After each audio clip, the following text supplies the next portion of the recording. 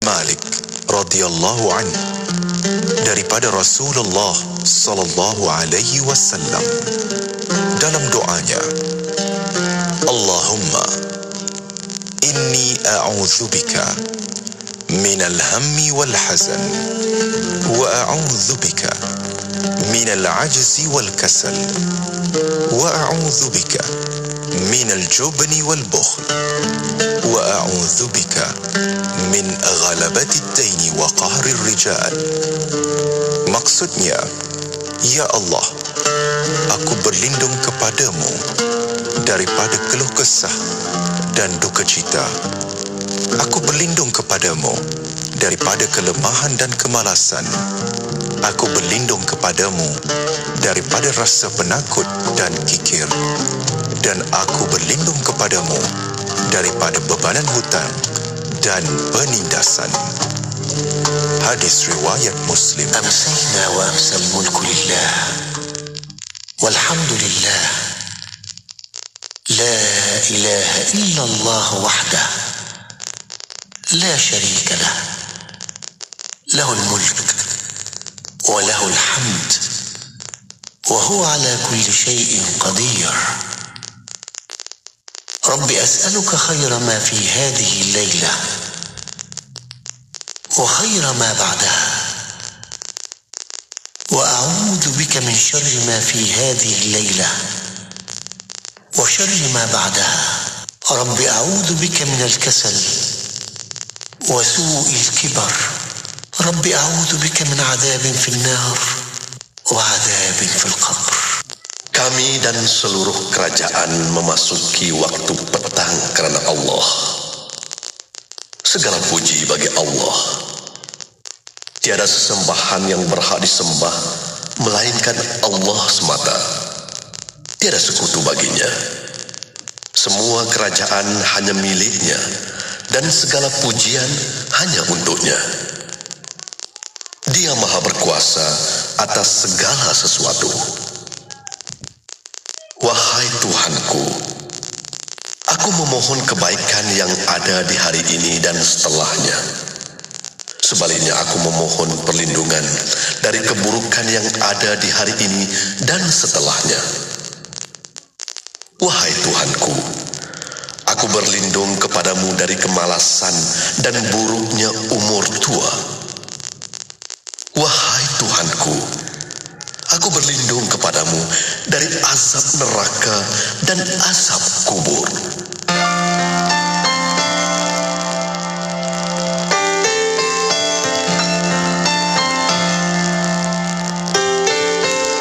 When the Prophet ﷺ came to Medina, he found that they had 2 days on which they used to play.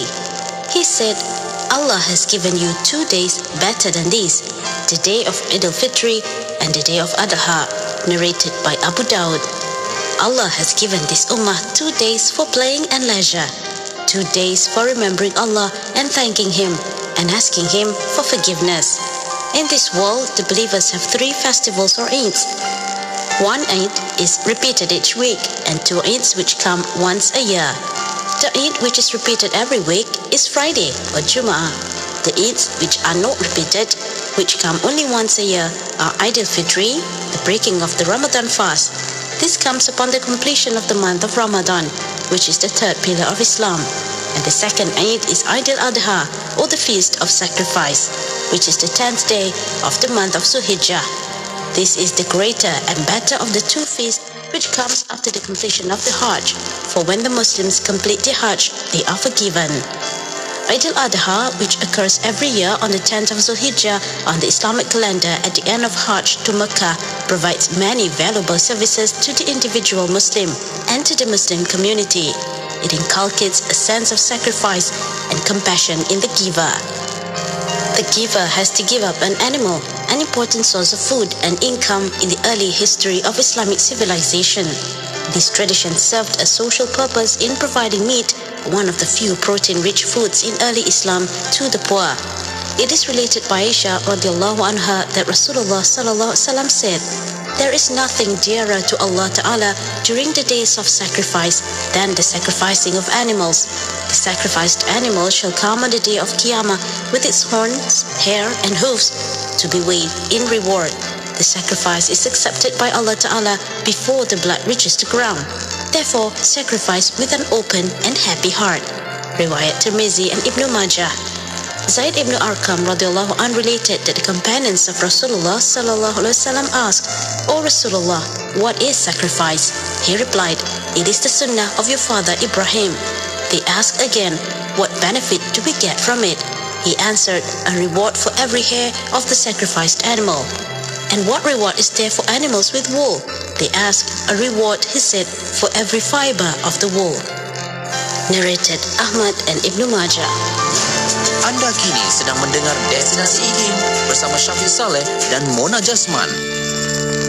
Radio IKIM 20 tahun Inspirasi Emporia Islam. Assalamualaikum warahmatullahi taala wabarakatuh kepada para pendengar yang masih setia bersama kami, yang baru buka radio pada waktu ini. Alhamdulillah masih bersama Destinasi IKIM pada waktu ini bersama saya Mona Jasman, dan saya akan menemani anda sehingga jam 7 malam nanti insya-Allah bersama program dan rancangan yang kita sediakan khas untuk anda pada petang ini. InsyaAllah sebentar sahaja lagi kita akan bersama yang berusaha Dr. Muhammad Farid Muhammad Syahran, pengarah merangkap fellow utama Pusat Kajian Syariah Undang-Undang dan Politik IKIM Syarah, yang akan kita bincangkan tajuk tentang perkorbanan juga dalam rancangan Fas'aluna Tanyalah Kami. Fas'aluna Tanyalah Kami insya-Allah kita akan membawa secara langsung di FB Live IKIM FM sebentar saja lagi untuk soalan pertanyaan. Nama pun Fas'aluna, jadi boleh tanya panel kami untuk tamu kami pada petang ini Dr. Farid tentang perkorbanan memperkukuhkan jiwa insya-Allah, dan boleh hantarkan soalan anda melalui WhatsApp konti 01129004 dan juga boleh tinggalkan soalan anda di FB Live IKIM FM. Berehat seketika untuk waktu ini, jangan ke mana-mana, insya-Allah selepas ini bersama rancangan Fas'aluna. Adalah dipelawa daripada warga negara Malaysia yang berkelayakan untuk mengisi jawatan pengurus pembangunan ekonomi dan kawalan kredit grade EP41 di Institut Kefahaman Islam Malaysia IKIM. Calon-calon hendaklah berumur tidak kurang daripada 25 tahun serta memiliki ijazah sarjana muda kepujian, pengajian perniagaan atau pengurusan perniagaan, pengkhususan dalam pemasaran yang diiktiraf oleh IKIM daripada universiti-universiti awam atau kelayakan yang diiktiraf setaraf dengannya. Calon-calon hendaklah juga mempunyai pengalaman kerja tidak kurang daripada 2 tahun di dalam bidang jualan dan pemasaran buku di sektor awam atau swasta, mempunyai kemahiran komunikasi yang baik dan berpenampilan menarik, serta berpengalaman dalam bidang jualan dan strategi pemasaran buku. Keutamaan akan diberikan kepada calon-calon yang mempunyai pengalaman di dalam bidang jualan dan strategi pemasaran buku. Pengurus pembangunan ekonomi dan kawalan kredit adalah bertanggungjawab membantu pengurus besar merancang secara komprehensif dan mengatur kaedah untuk mencapai keuntungan yang maksimum dalam pembangunan ekonomi dan kawalan kredit yang strategik dan efektif. Kemukakan permohonan anda kepada unit modal insan atau hubungi 03-6204-6374. Tarikh tutup permohonan sebelum atau pada 2 Ogos 2021. Negeri Sembilan 102.7. Bila kita bercakap tentang manusia, kita kena ingat kita hendaklah fokus kepada insan itu dalam aspek yang rohnya. Sebab hari ini dalam dunia hari ini, kekalutan hari ini yang kita banyak agama itu adalah sesuatu yang baik. Jadi seharusnya kalaulah ada kepelbagaian pun, kepelbagaian itu harus ditangani dengan harmoni. Mengungkap persoalan kefahaman Islam dalam kehidupan. Anda mahukan lebih pencerahan? Tanyalah kami dalam Fas'aluna setiap hari Rabu jam 5.10 petang. Fas'aluna, tanyalah kami. Semestinya di IKIM, Inspirasi Emporia Islami. Bismillahirrahmanirrahim. Alhamdulillahirrahmanirrahim. Wassalatu wassalamu ala asyrafil anbiya wal mursalin Sayyidina Muhammad wa ala alihi wa sahbihi ajma'in. Assalamualaikum warahmatullahi ta'ala wabarakatuh kepada para pendengar yang masih setia bersama kami di Destinasi IKIM pada waktu ini. Dan saya Mona Jasman menemani anda insya-Allah pada waktu ini untuk rancangan setiap hari Rabu, masya-Allah, bersama rancangan Fas'aluna Tanyalah Kami. Dan kita bersama bersama untuk rancangan Fas'aluna Tanyalah Kami bersama yang berusaha Dr. Muhammad Farid Muhammad Syahran, Pengarah Pusat Kajian Syariah, Undang-Undang dan Politik Syara Institut Kefahaman Islam Malaysia. Pada waktu ini di talian, Assalamualaikum Doktor. Waalaikumsalam warahmatullahi wabarakatuh. Apa khabar Doktor? Baik, mana sihat Alhamdulillah. Selamat Raya Doktor. Selamat Hari Raya, selamat Hari Raya. Alhamdulillah. Macam mana Doktor dengan Raya? Di rumah Alhamdulillah. Raya sederhana. Alhamdulillah Rabbil Alamin. Tapi masih ada boleh terlibat dengan korban yang dibuat kecil-kecilan tu lah. Ya, Alhamdulillah. Terima kasih kepada Doktor masih meluangkan masa untuk Fas'aluna pada petang ini walaupun masa Raya dan sebagainya. Alhamdulillah, terima kasih banyak-banyak. Dan untuk para pendengar, untuk waktu ini kita akan bersama doktor untuk membincangkan tentang pengorbanan juga, tentang korban, tentang tajuk petang ini, pengorbanan memperkukuh jiwa. Dan untuk para pendengar yang bersama kami untuk Fas'aluna pada petang ini, kita akan bersama insya-Allah di FB Live IKIM FM, di YouTube juga di IKIM Media, boleh tonton di situ. Dan untuk anda boleh hantarkan soalan melalui WhatsApp konti 0119004004 dan juga boleh tinggalkan soalan anda di FB Live IKIM FM. Dan untuk waktu ini doktor masih bersama Alhamdulillah. Kita akan bersama Doktor Pengorbanan Memperkukuh Jiwa. Dan untuk waktu ini mungkin sebagai mukadimah doktor tentang tajuk ini, silakan. Ya, terima kasih. Bismillahirrahmanirrahim. Assalamualaikum warahmatullahi wabarakatuh. Alhamdulillahirabbil alamin wassalatu wassalamu ala Rasulillah wa ala alihi wa sahbihi ajmain. Rabbi shrah li sadri wa yassir li amri wa hlul 'uqdatam min lisani yafqahu qawli. Subhanaka la ilma lana illa ma 'allamtana innaka antal alimul hakim wa la haula wa la quwwata illa billahil aliyyil azim. Alhamdulillah, kita bersyukur kepada Allah Subhanahu wa taala kerana pada hari yang mulia yang berbahagia ini dan sempena juga dengan hari raya Aidil Adha, hari kedua kita pada hari ini. Kita dapat bersama lagi dalam program Fas'aluna, dan insya-Allah kerana kita masih dalam suasana hari raya Aidil Adha, kita terus bercakap tentang pengorbanan ini dan korban yang kita lakukan pada hari raya ini. Dan apakah semangat dan falsafah daripada korban yang kita lakukan ini, itu penting sekali kerana kita takut korban ni dia jadi macam ritual, benda yang kita lakukan setiap tahun. Jadi kita takut dia hilang dia punya semangat, hilang dia punya falsafah, hilang dia punya spirit itu yang sepatutnya kita bawa setiap kali kita berkorban haiwan yang kita sediakan untuk korban pada setiap tahun itu. Maka sebab itu kita harus ulang-ulangkan apakah dia falsafah di sebalik korban itu. Dan kita juga nak membezakan kita punya ibadah korban kita ini dengan mungkin ritual-ritual yang juga dibuat oleh agama-agama lain atau tradisi kepercayaan yang lain. Yang kadang-kala mereka korbankan satu-satu binatang ataupun haiwan itu lebih kepada macam nak sama ada nak menebus dosa ke, dengan darah yang ada tu kan, dapat menebuskan dosa, ataupun untuk memadamkan kemarahan Tuhan kan. Ada juga yang jenis kita takut Tuhan marah, kita kena bagi korbankan binatang besar, ayam lah apalah kan, dan tumpahkan darah mereka untuk cool down Tuhan mereka macam tu. Ada juga begitu. Ya, betul. Mungkin dan ada juga yang mengorbankan haiwan-haiwan kerana nak bagi makan kat tuan-tuan dia. Ya, animisme apa semua kan. Kadang-kadang ada semangat itu. Sedangkan kita tidak ada langsung kena mengena dengan perkara-perkara itu. Yang kita lakukan ibadah korban tu namanya pun ibadah. Itu penting sekali.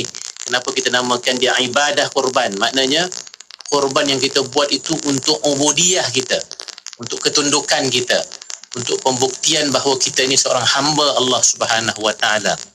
Dan pentingnya untuk kita ibadah itu, pentingnya untuk diri kita, bukan untuk serve the God kan, untuk bagi Tuhan cool ke, nak bagi Tuhan makan ke, itu jauh sekali. Kerana Allah Ta'ala itu ghaniyun 'anil alamin. Tuhan itu maha kaya, maha tidak berkehendak atas segala perkara-perkara yang lain. Malah perkara-perkara lain yang lain itu yang semuanya bergantung dan berkehendak pada Allah Subhanahu Wa Ta'ala. Itu kita punya tauhid. Jadi sebab itulah dalam konteks kita berkorban ini pun, falsafahnya yang pertama sekali ialah falsafah untuk meningkatkan takwa kita. Meningkatkan takwa kita. Sebab itu disebut juga lan yanalallahu luhumuha wala dima'uha walakin yanaluhu taqwa minkum kadzalika sakhkharaha lakum litukabbirullaha ala ma hadakum wa basyiril muhsinin. Dalam Al-Quran disebut daging-daging unta dan darahnya itu sekali-kali tidak akan dapat mencapai keredaan Allah, tetapi ketakwaan dari kamulah yang dapat mencapainya. Maknanya yang penting sekali ialah diri kita yang membuat korban itu. Sejauh mana dengan melakukan korban itu kita punya ketakwaan, kita punya ketinggian iman kita bertambah. Jadi kita takut kalau kita hanya ritual macam saya sebutkan awal tadi mana, seronok-seronok sajalah. Bila datang waktu korban, wah berapa ekor kita nak beli tahun ni. Lepas tu promote sana promote sini. Siapa nak buat korban, siapa nak buat korban.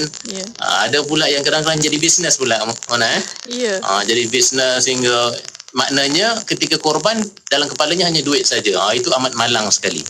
Sedangkan semangat korban itu seperti yang kita kata ialah semangat takwa. Itu satu. Yang keduanya, semangat korban itu ialah semangat syukur. Semangat syukur. Kerana itu nikmat. Dan binatang ternakan ini dia merupakan satu nikmat kepada kita. Satu perkara yang Tuhan berikan kepada kita untuk kita, rezeki kita untuk makan. Dan pada zaman dahulu unta, kerbau apa semua ni bukan sekadar untuk makan tetapi juga untuk pengangkutan, untuk membawa manusia bergerak dari satu tempat ke satu tempat yang lain. Maka itu juga sebenarnya satu perkara yang amat besar sekali peranan dan juga manfaatnya kepada diri kita. Sebab itu ada juga ayat Al-Quran dalam surah Al-Hajj misalnya yang mengatakan bahawa bagi kamu pada haiwan itu ada beberapa manfaat sampai kepada waktu yang ditentukan. Kemudian tempat penyembelihannya adalah di sekitar Baitul Atiq. Dalam surah Al-Hajj ayat 33 yang menyatakan bahawa haiwan yang kita korbankan itu juga ialah perkara yang amat-amat bermanfaat pada diri kita. Sebab itu dinamakan korban. Kalau sekadar kita korbankan benda simple-simple saja yang tidak ada makna, yang tidak ada harga pada diri kita, tidaklah dinamakan pengorbanan. Kan, benda-benda yang ada tak dinilai, barang-barang buruk kat rumah kita kan, yang agak-agak nak kena buang tu, saya mengorbankan saya punya harta benda ni, padahal benda tu memang letak kat luar nak buang pun kan. Tak betul lah. Sebab itu haiwan-haiwan yang kita korbankan ini perlambangan kepada perkara yang begitu memberi manfaat pada diri kita. Dan kalau kita nak kaitkan dalam kehidupan kita pun yang kita nak korbankan dalam bentuk pengorbanan itu ialah perkara yang berharga pada diri kita, barulah dia mencapai tahap pengorbanan itu. Dan satu lagi, semangat falsafah korban itu ialah semangat untuk berkongsi nikmat yang kita ada tadi kepada yang lain. Sebab itu akhirnya bukan bila kita korban itu darah binatang-binatang tu kita tanamkan ke ataupun kita letak ke mana-mana. Tidak. Semua benda bermanfaat. Jadi kan dia punya daging, dia punya kulit, dia punya apa, semua boleh dimanfaatkan dalam pelbagai bentuk lah. Tapi kita kat sini sekarang ni banyak daging dia lah kan. Daging dia dulu mungkin kulitnya juga penting untuk dibuat macam-macam pada zaman dahulu. Tapi hari ni orang dah canggih-canggih sikit ni, kita lebih kepada memanfaatkan dia punya daging tu untuk kita makan, dan yang lain-lain tu ikutlah, ada juga orang yang memanfaatkan. Tetapi yang pastinya kita berkongsi nikmat yang kita ada tu kepada yang lain. Sebab itu haiwan korban itu jangan kita makan seorang saja. Nantinya kena ada bahagian yang kita bagi kepada fakir, orang yang memerlukan, ada yang kita bagi kepada jiran-jiran kita.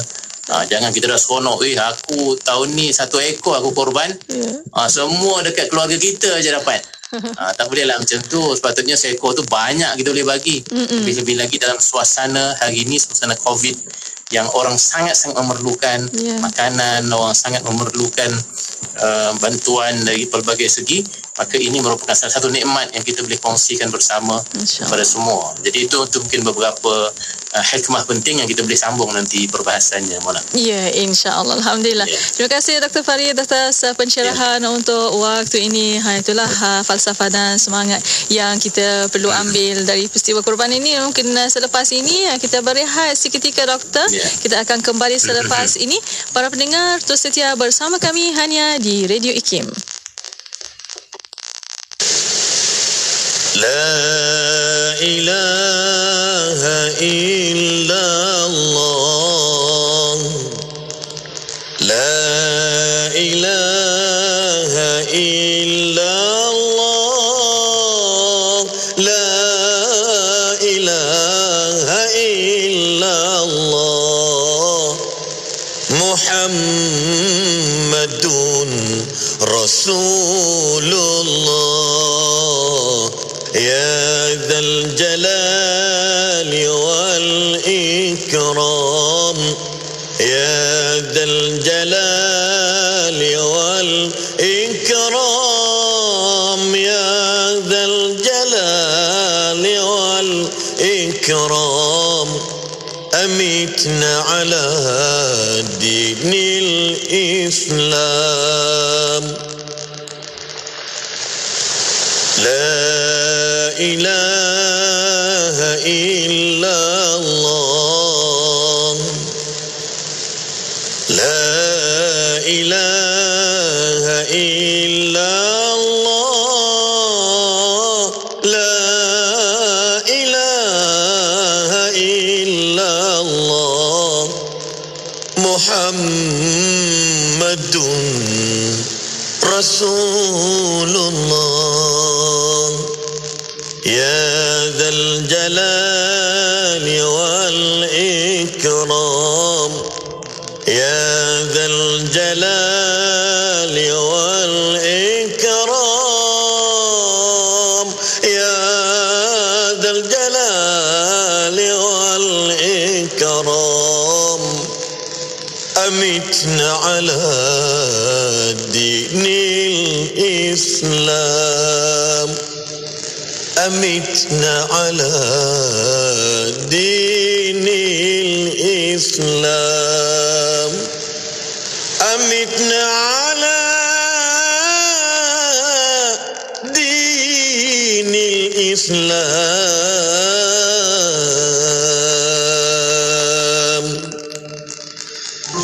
Tidak kira di mana jua, kami sentiasa bersama anda. IKIM, Inspirasi Inforia Islami. Bismillah, alhamdulillah, wassalatu wassalamu ala rasulillah. Alhamdulillah masih bersama kami pada waktu ini untuk rancangan Fas'aluna, alhamdulillah. Dan masih bersama di talian bersama yang berusaha Dr. Muhammad Farid Muhammad Syahran, Pengarah Pusat Kajian Syariah, Undang-Undang dan Politik Syara IKIM. Dan masih bincangkan tentang tajuk perkorbanan memperkokoh jiwa.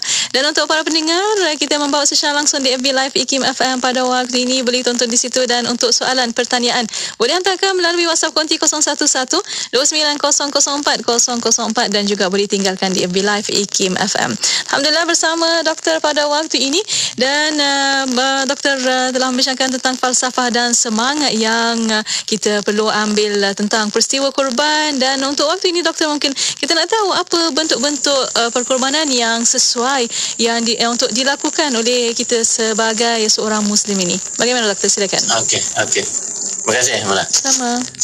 Sebelum saya pergi kepada itu, saya nak sambung sikit lagi yang tentang falsafah tadi. Silakan. Ada beberapa perkara yang penting, sebab kita mengatakan bahawa tajuk kita adalah pengorbanan memperkukuhkan jiwa. Yeah. Jadi kalau kita lihat sebenarnya semangat korban ini ialah semuanya semangat ke dalam mana dia balik ke dalam diri dan jiwa manusia. Betul. Dia bukan kat luar, bukan kita nak bangga. Hari ni malangnya Mona ya, zaman kita ni zaman semua diviralkan, viral kan. Ya, betul. semua dihebah-hebahkan dan semua diwar-warkan. Maka apa sahaja yang kita buat, apa sahaja yang kita lakukan itu cepat untuk kita hebahkan, tunjukkan. dan kita harap dengan niat yang baik lah. Tapi dia punya risiko pun tinggi mana Betul. kalau cepat sangat nak tunjuk-tunjuk ni, kita takut satu, dia macam kita sebut tadi lah, dia ritual yang akhirnya menyebabkan kita lari daripada semangat yang asal itu. Semangat takwa yang saya sebutkan tadi, semangat untuk bersedekah, untuk berkongsi kita ni. Tapi yang datang nanti ialah semangat riak atau menunjuk kan, banyak mana kita dah beri dan lain-lain. Kita harap itu tidak akan berlaku. Tapi kadang-kadang pintu ke arah itu dia lebih terbuka pada hari ini disebabkan oleh suasana kita yang canggih, teknologi, maklumat ini mudah sangat, semua perkara nak dikongsi. Tapi kongsi dengan semangat kita nak orang contoh itu bagus sangatlah. Tapi kena hati-hati juga, takut nanti kita hilang semangat itu. Jadi semangat atau falsafah itu kalau kita tengok dia ke dalam. Dan satu lagi yang penting untuk kita sebutkan juga ialah semangat kita mengikut sunnah ni. Sunnah. Sebenarnya yang kita lakukan ini ialah kita menurut sunnah Nabi. Dan dalam konteks ini ialah Nabi Ibrahim alaihissalam kan. Sebab Nabi yang kita ikuti ni bukan calang-calang Nabi dan Rasul, Mona ya. Nabi Ibrahim ni dia bapa segala Nabi-Nabi. Kebanyakan Nabi-Nabi itu datang daripada Nabi Ibrahim. Kerana daripada Nabi Ismail anaknya dan Nabi Ishak itu, kedua-duanya melahirkan banyak Nabi-Nabi yang lain. Termasuklah Nabi besar kita Muhammad SAW pun datang daripada Nabi Ismail juga. Jadi dan Nabi Ibrahim ni dipanggil Khalilullah. Dia merupakan macam sahabat ataupun orang yang rapat dengan Allah Ta'ala. Kan, hamba, tetap hamba. Dia punya status yang paling utama itu hamba, tapi hamba yang dikasihi, kekasih Allah Subhanahu Wa Ta'ala. Pernah satu hadis mengatakan bahawa Israel datang kepada Nabi Ibrahim menyampaikan khabar, mengatakan bahawa Allah menyayangi dia sangat-sangat, dan engkau tu dianggap kekasih kepada Allah Subhanahu Wa Ta'ala. Kerana apa? Kerana itulah Nabi Ibrahim ni banyak dia punya pengorbanan seperti yang kita sebut, yang kita nak ikut pada hari ini. Dan Nabi Ibrahim juga salah seorang daripada ulul azmi. Kalau kita lihat Nabi yang terpilih kerana kesabaran dan kekuatan diri dan jiwa dan imannya dalam menghadapi dugaan-dugaan yang Allah Ta'ala berikan kepadanya. Dan sebab itu Nabi Ibrahim ni hebat. Jadi kita ni bila kita mengikuti sunnah orang yang hebat, lebih-lebih lagi para rasul, sebenarnya kita secara otomatik mengangkat martabat diri kita.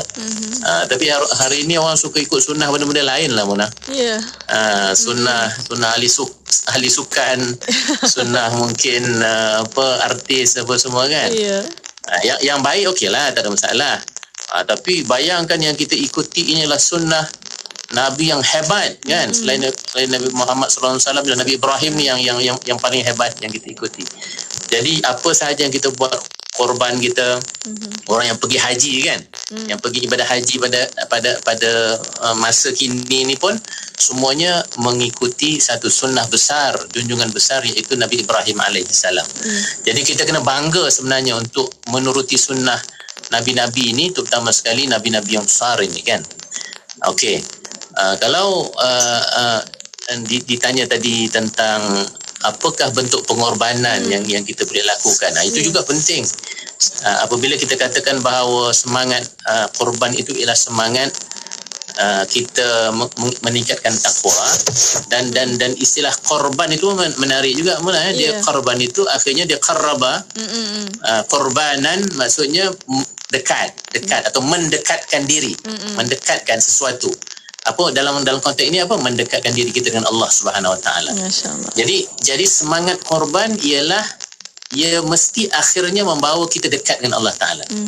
Tak guna kalau kita buat satu pengorbanan, tapi pengorbanan itu menyebabkan kita lebih jauh daripada Allah Subhanahu Wa Taala. Walaupun kita melakukan pengorbanan, tetapi pengorbanan itu akhirnya menjauhkan diri kita daripada Allah Taala. Itu amat malang. Malah yang lebih malang adalah kalau kita membuat pengorbanan yang mengundang kemarahan dan kemurkaan Allah SWT. Itu lagilah malang sekali. Kita duk rasa kita dah buat satu pengorbanan, Tetapi malangnya sebenarnya yang kita lakukan itu adalah sesuatu yang bertentangan dengan semangat korban. Jadi prinsip umum kalau kita nak belajar daripada semangat korban itu ialah kita kena berkorban, kerana berkorban itu satu amalan dan tindakan yang murni kerana kita mengorbankan sebahagian daripada kepentingan yang kita ada. Dalam konteks korban haiwan tadi, kita sebut tadi haiwan itu merupakan satu yang amat bermanfaat bagi diri kita. Dan yang bermanfaat itulah yang kita tolakkan, dia punya kelebihan tu tak dapat kat kita tapi kita beri pada orang lain. Itu kan bagus, satu benda yang murni. Tetapi seperti mana kita membuat korban haiwan yang kita lakukan, yang kita sebut ialah apa? La ilaha illallah kan. Yang kita sebut ialah takbir. Kita bertakbir kan. Allahu akbar, Allahu akbar, Allahu akbar. Itu yang kita sebutkan ketika kita melakukan korban. Maksudnya apa? Apa sahaja yang kita lakukan dalam berkorban itu yang besar tetap Allah Subhanahu Wa Taala. Kita ni tetap hina, tetap rendah di sisi Tuhan kita, dan lebih kita menghinakan diri di sisi Tuhan, lebih hebat kita Mona. Lebih hebat, lebih tinggi makam dan martabat kita. Tapi kalau lebih kita membesarkan diri kita dengan riak kita, dengan menunjuk-nunjuk apa yang kita lakukan itu, kita sebenarnya sebaliknya mungkin Mona ya, akhirnya jatuh bersyirik pula. Kerana riak itu juga merupakan salah satu bentuk syirik khafi, syirik yang halus, syirik yang kita tidak nampak. Tetapi membawa akhirnya kepada kita membesarkan diri kita berbanding kita membesarkan Allah Subhanahu Wa Taala. Jadi sebab itulah kalau kita nak belajar pengorbanan yang kita nak lakukan apa sahaja, lakukanlah pengorbanan yang membawakan diri kita dekat dengan Allah Subhanahu Wa Taala. Kalau kita nak ambil contoh, kita korbankan haiwan pada hari raya Aidil Adha, di masa-masa yang bukan Aidil Adha, kita mungkin boleh korbankan wang ringgit mana tapi korbankan wang ringgit untuk apa? Untuk perkara-perkara yang membawa kita dekat dengan Allah Subhanahu Wa Taala juga. Untuk ilmu misalnya kan, belajar apa semua, duit mungkin habis, tetapi kita dapat satu yang lebih fadilat yang lebih tinggi, iaitu ilmu. Ilmu pula, ilmu yang mendekatkan diri kita dengan Allah Subhanahu Wa Taala. Jadi tak apa kita berkorban dari segi itu, kerana akhirnya kita mendapat sesuatu yang mendekatkan diri kita dengan Allah SWT. Hari ini hari orang kita terlibat dengan wabak COVID dan ni kita tengok pengorbanan kita punya frontliners, para doktor kita, nurse kita, orang-orang yang terlibat, polis apa semua. Kalau mereka itu punya niat yang betul, niat yang baik, kerana Allah Ta'ala yang lakukan itu semua untuk Allah dan untuk kemaslahatan manusia, itu akhirnya akan mendekatkan diri mereka dengan Allah SWT. Itu semangat korban yang betul lah. Semangat korban yang betul. Mungkin kita lihat bagaimana dulu para ulama kita dulu mengorbankan masa, tenaga mereka menulis kitab-kitab yang ilmunya akhirnya mendapat manfaat sampailah kepada kita sekarang ni. Pengorbanan mereka itu sebenarnya besar. Nah, kalau kita nak begitu, kita pun hari ini sibukkanlah diri kita dengan perkara-perkara yang kita boleh memberikan manfaat kepada orang lain, sama ada sekarang ataupun di masa yang akan datang.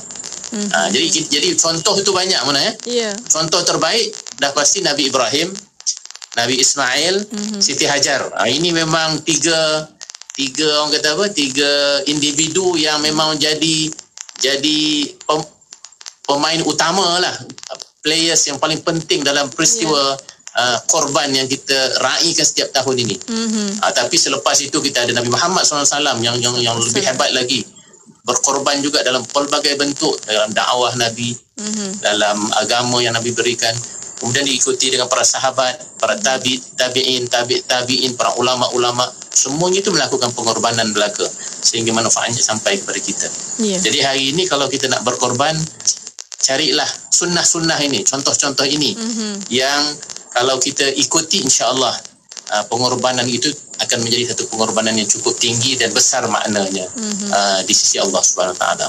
InsyaAllah. Amin, amin ya Rabbal Alamin. Alhamdulillah. Terima kasih kepada Dr. Farid untuk pencerahan untuk waktu ini. Dan sekali lagi kita berehat seketika, kita akan kembali selepas ini. Para pendengar terus setia bersama kami hanya di Radio IKIM. Radio IKIM 20 tahun sentiasa memberi anda lagu-lagu ketuhanan yang terbaik dan terkini. Kembali jiwaku yang rebah tersungkur. Jelaskan Allahu Akbar, Allah yang Maha Besar. Bila kau menjauh, kau ingat siapa untuk kamu. Radio IKIM 20 tahun sentiasa relevan dan terkini. IKIM, inspirasi Inforia Islami. Nilai-nilai bersama IKIM. Ilmu. Nilai utama ataupun nilai pertama yang dipakai ialah ilmu. Abu Bakar As-Siddiq yang hidup di antara tahun 537 hingga tahun 630 pernah menyatakan dengan izin dalam bahasa Inggeris, knowledge is the life of the mind. Agama Islam meletakkan orang yang berilmu pada satu tahap yang tinggi. Ilmu jugalah yang akan menjadi salah satu asas utama yang membezakan keupayaan manusia di antara satu sama lain. Firman Allah Subhanahu Wa Taala dalam surah Al-Mujadalah ayat ke-11 yang bermaksud Allah akan meninggikan orang-orang yang beriman di antara kamu dan orang-orang yang diberi ilmu pengetahuan beberapa darjat. Nabi Muhammad SAW dalam satu hadis yang diriwayatkan oleh Ibni Majah bersabda yang bermaksud menuntut ilmu adalah wajib ke atas tiap-tiap orang Islam. Dan sekarang ini begitu banyak sumber mencari ilmu. Dan pertamanya melalui machine learning, telefon pintar, kereta autonomous, peta navigasi, aplikasi kewangan, e-dagang, sistem keselamatan dan sebagainya. Ini adalah merupakan kepintaran buatan yang menjadi sebahagian daripada unsur penting dalam hidup kita, yang patut kita berhati-hati kerana bukan semua ilmu yang kita perolehi melalui machine learning ini yang boleh kita percayai. Jadi kita terpaksa berwaspada dalam usaha kita untuk menimba ilmu daripada machine learning devices ini. Petikan ucapan pengerusi IKIM yang amat berbahagia Tun Ahmad Sarji bin Abdul Hamid. Mengapa seseorang itu berjaya? Bagi hemat saya, orang itu berjaya kerana ia membuat right decision. Tentunya kita manusia ini ada kelemahan, kita juga membuat kesilapan. Tetapi keputusan yang baik atau tepat itu lebih mengatasi daripada keputusan orang baik yang kita buat. Maka seseorang itu berjaya. Begitu juga kepada organisasi yang diurus oleh manusia. Sekiranya keputusan dibuat oleh pengurusan itu banyak keputusan yang baik dan tepat, maka organisasi itu akan berjaya. Wari-wari saya Radio IKIM kat Seremban 102.7 FM. Dengar ya. Bila kita bercakap tentang manusia, kita kena ingat, kita hendaklah fokus kepada insan itu dalam aspek yang rohnya. Sebab hari ini, dalam dunia hari ini, kekalutan hari ini yang kita banyak. Intipati agama itu adalah sesuatu yang baik. Jadi seharusnya kalaulah ada kepelbagaian pun, kepelbagaian itu harus ditangani dengan harmoni. Mengungkap persoalan kefahaman Islam dalam kehidupan. Anda mahukan lebih pencerahan? Tanyalah kami dalam Fas'aluna setiap hari Rabu jam 5.10 petang. Fas'aluna, tanyalah kami. Semestinya di IKIM, inspirasi Inforia Islami. Radio IKIM 20 tahun inspirasi Inforia Islam. Alhamdulillah masih bersama destinasi IKIM pada waktu ini dan masih bersama saya Mona Jasman untuk rancangan Fas'aluna, tanyalah kami. Masih bersama untuk waktu ini yang berusaha Dr. Muhammad Farid Muhammad Syahran, pengarah Pusat Kajian Syariah Undang-Undang dan Politik Syara Institut Kefahaman Islam Malaysia. Alhamdulillah. Dan untuk para pendengar, kita membawa secara langsung di FB Live IKIM FM, boleh tonton di situ, dan soalan pertanyaan boleh hantarkan melalui melalui WhatsApp konti 0112900404 dan juga boleh tinggalkan di FB Live IKIM FM. Dan untuk waktu ini, Doktor, kita dapat soalan di WhatsApp konti. Ada yang bertanya, apakah pengorbanan di musim atau ketika ujian wabak COVID-19 ini untuk kebaikan dan kemaslahatan semua? Bagaimana, Doktor? Okey. Yalah, yang paling relevan hari inilah pengorbanan yang kita boleh buat ketika kita dalam dalam ujian Allah Taala, iaitu dalam bentuk wabak ni. Tapi pengorbanan apa yang harus kita lakukan? Pertamanya ialah sebenarnya dengan kita duduk di rumah itu sebenarnya kita sudah melakukan pengorbanan yang besar, Mona. Sebab kita korbankan naluri dan keinginan kita untuk keluar seperti mana kita biasa buat dulu, pergi jumpa kawan-kawan, balik kampung. Ni raya pun tak boleh balik kampung ni. Betul. Itu satu pengorbanan. Sebab kita dah dengar dulu, bila balik ramai-ramai, kemudian bawa, sama ada kita bawa ke kampung atau daripada kampung kita bawa ke sini, dan kita menyebabkan kluster yang pelbagai. Itu sendiri satu pengorbanan yang besar daripada semua sebenarnya. Saya rasa itu semua kena lakukan. Tapi ada juga orang yang tak boleh nak lakukan itu. Dia tak boleh nak berkorban untuk orang lain. Hasilnya ataupun kesannya ramai yang mendapat penyakit, dan ada juga yang terkorban disebabkan oleh kecuaian yang lain. Itu satu. Yang kedua, kita boleh buat pengorbanan wang ringgit, dan ini yang paling diperlukan pada hari ini, mana saya tengok ada orang yang dia buat inisiatif, dia ada duit, dia beli barang-barang makanan apa semua, dia hantar ke rumah-rumah. Saya ingat ini satu bentuk pengorbanan yang besar. Dan kalau kita tak boleh buat seorang-seorang, kita buat banyak, ramai-ramai, kita buat tabung, kita kumpulkan duit dalam grup WhatsApp kita tu, kita lancarkan kutipan, dan bila dah banyak itu nanti kita serahkan kepada orang yang boleh menguruskan, beli makanan apa semua dan hantar. Dan alhamdulillah perkara tu ramai yang buat pada hari ini. Itu satu bentuk pengorbanan. Dan jangan kita tidak terlibat langsung, jangan kita terlepas daripada peluang-peluang untuk korban ini.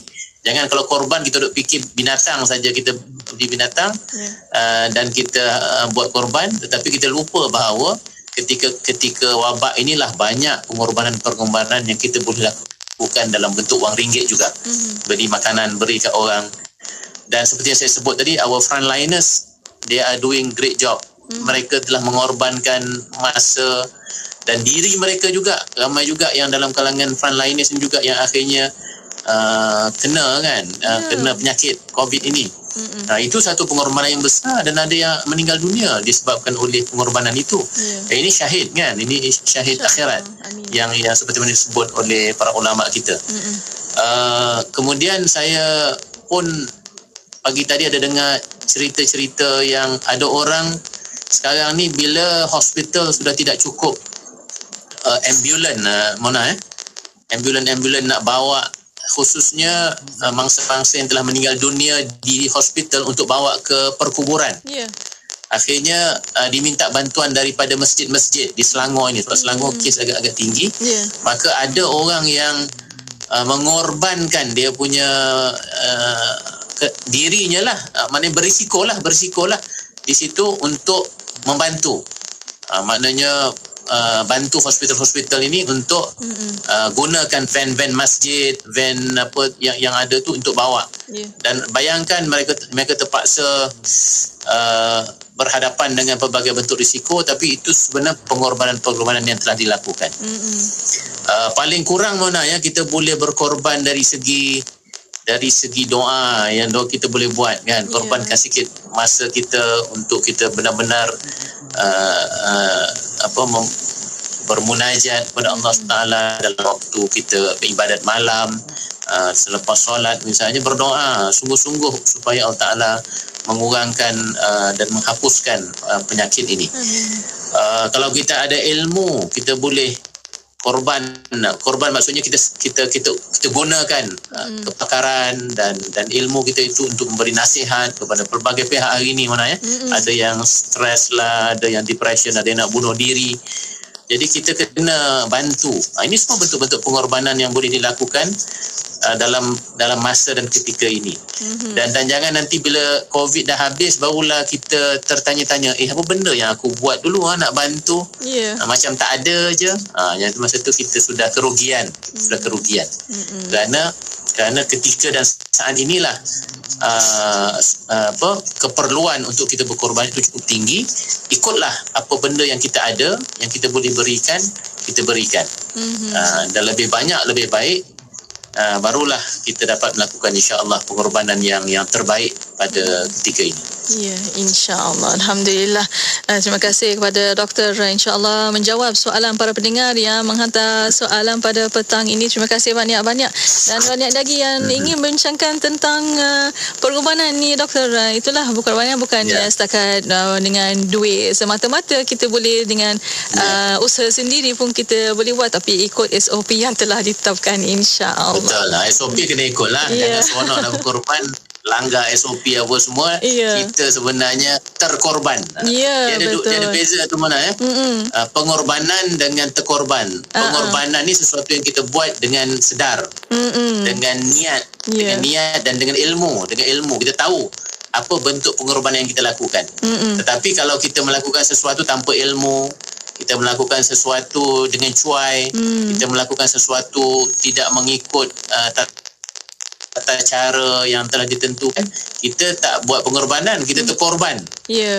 Nauzubillah. Disebabkan oleh perkara tersebut, dan itu agak malang kerana kita boleh elak, tapi kita tak elak disebabkan kita tidak berhati-hati. Maka bila kita kata pengorbanan ni adalah pengorbanan dengan niat. Macam kita korban Aidil Adha tu, kita ada niatnya, kita betul-betul buat dengan caranya, barulah Allah terima kita punya ibadat korban. Sama juga pengorbanan yang kita lakukan pada setiap hari ini, biarlah caranya betul. Jangan kita berkorban, saya berkorban tapi kita buat maksiat pada Tuhan. Kan? Atas nama pengorbanan, tetapi yang kita lakukan itu adalah perkara yang Allah Ta'ala tidak sukai. Jadi itu amat malang lah. Betul. Mungkin dalam kesempatan ini doktor, mungkin kita nak tahu juga bagaimana kita mengelak dari terkorban untuk disebabkan kesilapan diri sendiri ni. Bagaimana doktor? Mungkin dalam kesempatan ini. Yalah, macam saya sebut tadi, pertama kena ada ilmu lah, kena ada ilmu. Kena ada kebijaksanaan juga. Ilmu pasti kena ada.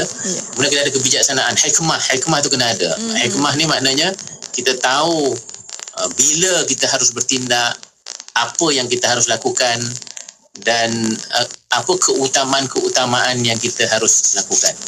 Kadang-kadang bila kita tidak tahu priority ni, kita mungkin melakukan sesuatu yang kita rasa macam pengorbanan, tapi disebabkan kita tak tahu keutamaan, maka kita salah dalam tindakan kita. Ada orang mana atas semangat nak berjihad, misalnya dia pergi perang sana, tetapi yang kadang-kadang yang dia bunuh itu adalah orang yang tidak berdosa misalnya. Dan dia membunuh diri dia juga kadang-kadang kan, dengan sengaja. Kan, yang suicide bombing lah apa semua ni. Ini kadang-kadang dilakukan out of, mungkin dia ada sebab-sebab tertentu, atau dia tidak faham tentang konsep jihad yang sebenar misalnya. Itu juga bagi saya terkorban lah, bukan pengorbanan tetapi terkorban. Tapi pengorbanan itu biarlah pengorbanan yang kita lakukan dengan ilmu, kita lakukan dengan niat yang tulus, ikhlas kepada Allah SWT, dan kita lakukan dengan caranya yang betul juga, dengan caranya yang betul dan dengan keutamaannya yang betul. Dan sebab itu dalam agama diajar supaya kita mengenali aulawiyat kita, apa yang penting. Kalau kita ingat 2 minggu yang lalu tu saya banyak bercakap tentang qawaid fiqhiyah, kaedah fiqh yang digunakan oleh para ulama kita, dan antara semangatnya ialah semangat untuk kita mengetahui keutamaan. Ada kaedahnya. Dan jangan kita lakukan sesuatu tanpa prinsip dan kaedah yang betul. Kita takut nanti kita tersilap, dan bila tersilap itu tindakan kita itu mungkin tindakan yang salah dan tidak diterima oleh Allah Subhanahu Wa Taala. Jadi ilmu, niat yang baik, kena ada kebijaksanaan, dan kena ada keutamaan. Alhamdulillah. Alhamdulillah. Itulah kena banyak ilmu untuk kita mengetahui bagaimana kita mengorban atau terkorban sebenarnya. Dan insya-Allah itu semuanya ada pahalanya untuk kita dapat lebih ilmu untuk kita menjalankan kehidupan seharian kita, insya-Allah. Dan mungkin untuk waktu ini doktor tinggal sedikit masa lagi untuk mungkin kesimpulan dan kata-kata akhir daripada doktor, silakan. Ya, saya nak sebut tadi, saya terlupa malah. Ada satu pengorbanan yang paling keliru sekali malah. Ada orang dia korbankan maruah dia untuk orang yang tersayang kan. Allahu akbar. Itu korban juga tu. I love you, I korbankan I punya maruah kat you. Itu contoh yang paling keliru yang saya sebut tadi lah. Kerana tidak ada ilmu, tidak ada agama, maka walaupun namanya pengorbanan, bila dah bergaduh dia kata, I dah korbankan banyak untuk you, dia kata. Padahal tidak ikut syariahnya, apa semua, tidak kahwin apa semua. Bagaimana kita boleh sebut itu satu pengorbanan? Maka semangat korban yang kita belajar pada hari ini dalam dari Aidil Adha itu, ikutlah sunnah yang dilakukan oleh Nabi Ibrahim itu dan apa yang diajar oleh agama kita. Dan kalau kita nak laksanakan bentuk-bentuk pengorbanan yang lain dalam kehidupan, ikutilah batasan-batasan yang diberikan oleh agama. InsyaAllah pengorbanan kita itu merupakan pengorbanan yang akan mengukuhkan jiwa kita dan mendekatkan diri kita dengan Allah Subhanahu Wa Taala. Wallahu a'lam. Alhamdulillah. Amin amin ya rabbal alamin. Alhamdulillah. Di akhirnya terima kasih banyak-banyak kepada yang berusaha, Dr. Muhammad Farid Muhammad Syahran. Doktor, selamat hari raya doktor. Selamat hari Adha. Insya-Allah semua ni baik-baik. Jaga diri baik-baik doktor di rumah, dan insya-Allah kita akan insya-Allah saya di rumah insya-Allah. Insya-Allah. Dan insya-Allah kita akan jumpa lagi. Assalamualaikum. Waalaikumsalam warahmatullahi wabarakatuh. Alhamdulillah. Dan para pendengar, terus setia bersama kami di Destinasi IKIM. Dan untuk anda yang ingin menghantar soalan pertanyaan untuk rancangan Fas Aluna, boleh hantarkan melalui WhatsApp konti di semasa siaran, dan juga boleh hantarkan melalui email rancangan Fas Aluna fas@ikimfm.my, fas@ikimfm.my. Para pendengar, terus setia bersama kami hanya di Radio IKIM. Radio IKIM 20 tahun sentiasa memberi anda informasi terkini, kisah dan tauladan yang memberi inspirasi dan sentiasa menjadi radio Islami nombor 1 anda. Terima kasih atas sokongan. Radio IKIM 20 tahun sentiasa relevan dan terkini.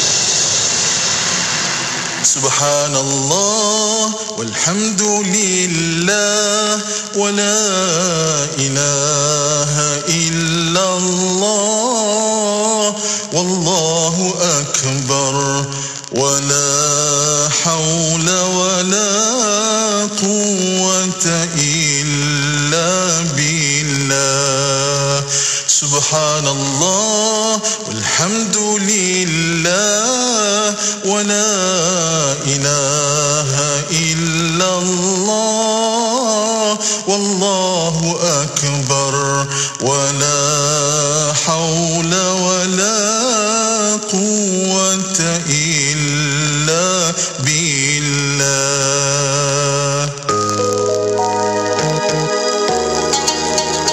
Muslimin, muslimat, rahimakumullah. Antara perkara yang dinyatakan melihara salat dan mendirikannya ialah menyegerakan pelaksanaan salat itu awal waktunya. Kerana itulah orang yang menyegerakan salat itu akan memperolehi pahala yang besar. Yang demikian itu membuktikan kecintaannya kepada Allah dan membuktikan juga tentang terburu-burunya dirinya untuk mencari keredaan Allah serta kasih dan sayang.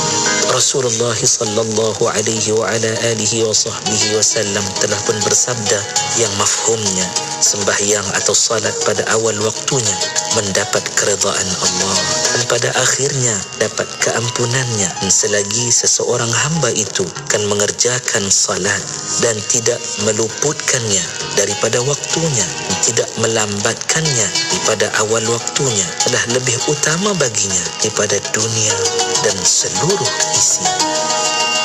Hiburan mendidik jiwa hanya yang terbaik di IKIM, inspirasi Inforia Islami. Pengumuman azan maghrib ini dibawakan khas oleh Yayasan Izi Prihatin. Suburkan amalan jariah dengan mendaftar pakej wakaf Al-Quran dan perigi buat umat Islam yang benar-benar memerlukan. Untuk maklumat lanjut, hubungi 018-971-7624 atau layari yayasaniziprihatin.org. Yayasan Izi Prihatin, kebajikan tanpa sempadan.